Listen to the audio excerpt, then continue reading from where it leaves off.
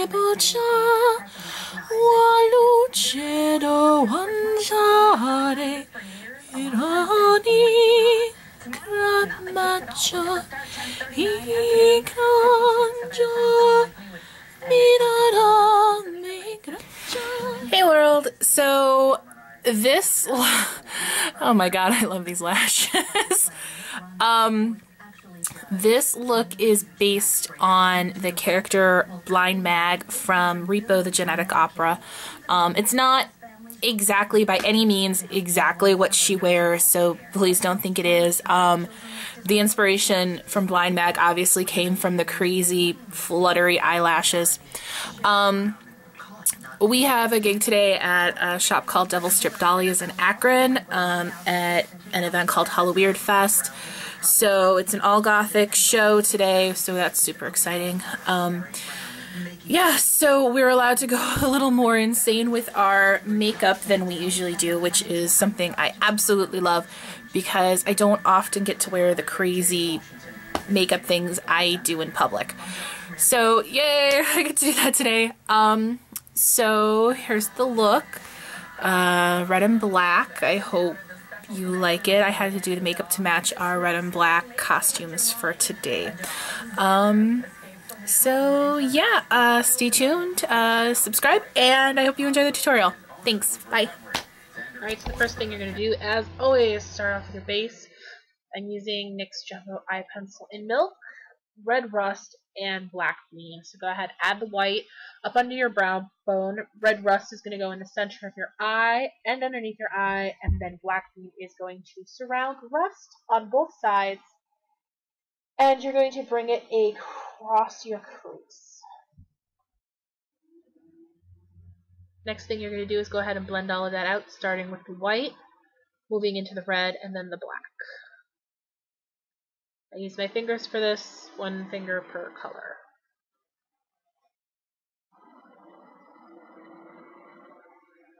Next thing you're going to do is grab a red shadow. I'm using the BH 120 palette as per usual. Red goes in the center of the eye, black is going to surround the red outer and inner corners, and then up along the crease.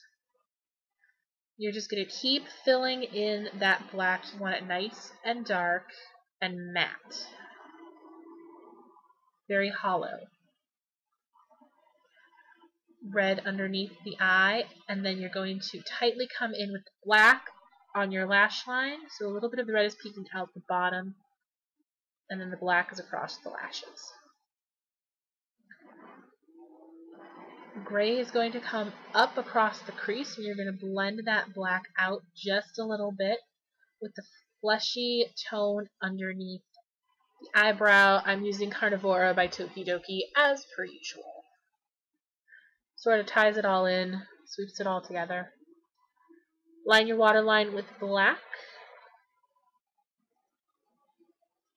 and set it with a powder when you're done.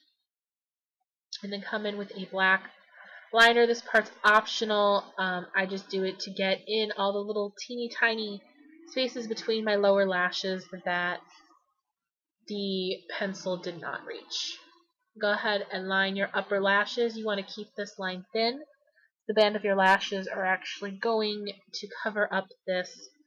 So you just kind of want to make sure you've reached any part right where your lashes meet your eye that aren't colored. Filling your brow bone. Blind Mag has really nicely groomed eyebrows. She's all around very well put together.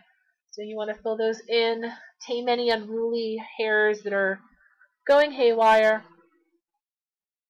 Smooth it out, and then set it with a brow gel.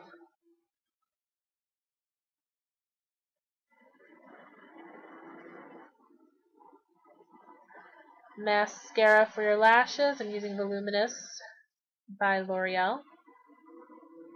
Here I've mixed a BB cream with a white face paint, just your generic white paint in the tube.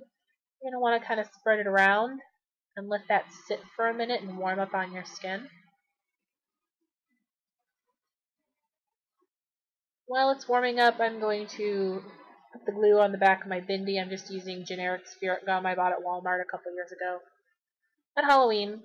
Go ahead and blend in your foundation, BB cream, whatever you're using.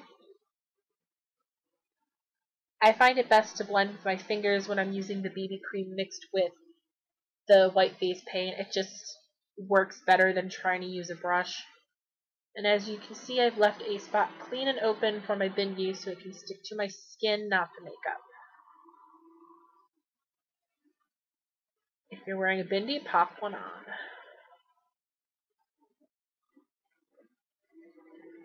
We're going to go ahead and contour our cheeks just a little bit. You don't want too much color. Blind Mag's very, very pale and washed out.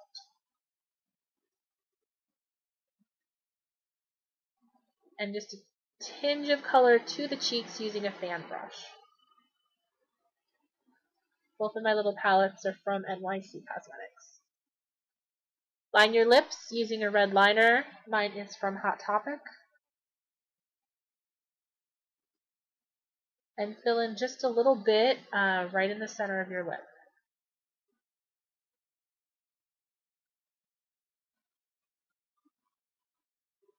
And for the lip color, we are using Black Dahlia. It is an Obsessive Compulsive Cosmetics lip tar. Fabulous product, nice and long lasting. It does, however, have a tendency to feather, so you are probably going to want to use a base with it, and you're going to want to line your lips.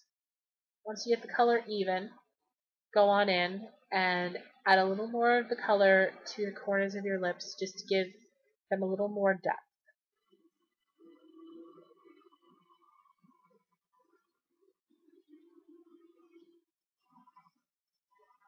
And last, go ahead and apply your false lashes. As you can see, I'm using a full band of the feathers and cutting them in half to create an upper and a bottom lash. They're actually really not that hard to put on. I find that the really huge, crazy lashes are the ones that are easiest to apply because you've got a lot of lash to grip onto and wiggle room to move that around on your lashes.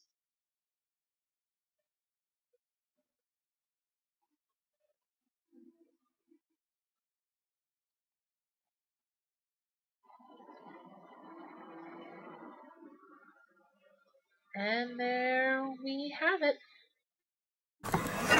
So just for fun, here is the look without the crazy lashes. Since I know a lot of people don't like to wear lashes for whatever reason, I think it's still pretty without the nutty lashes, but you can always add the base for your lash.